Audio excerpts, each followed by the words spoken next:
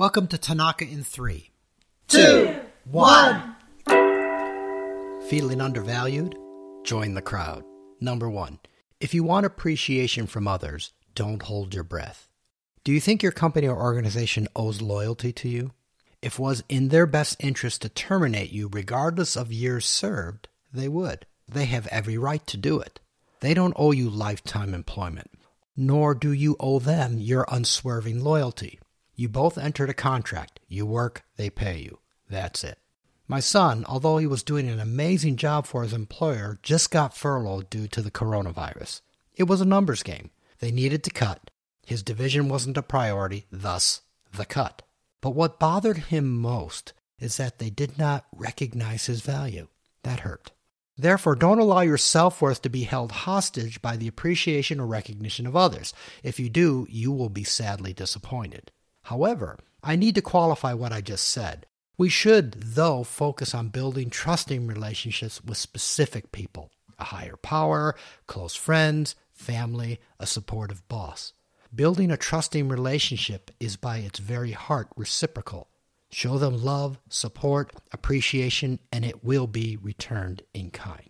Number 2, what is the most important source for you to seek appreciation? It's you. You need to look within. Discover your authentic self. Feel good about what you have, what you've accomplished, the good that you have done and are doing. If you're not there yet, get on the path to fulfillment through self-discovery. ID your strengths, passions, values, and experiences. Number 3, of course it feels good to be recognized, but just think about how your employees feel. Your people want to be appreciated and recognized. The Gallup organization published the results of the survey of 125,000 employees in the book First Break All the Rules by Buckingham and Kaufman.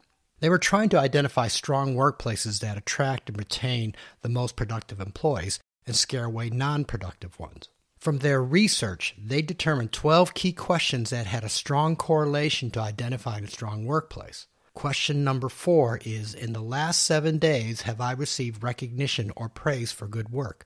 In the last 7 days. That's once a week. How often do you get praise? If you think about it, it makes sense. Don't we all want to feel appreciated? Isn't it nice to hear, good job?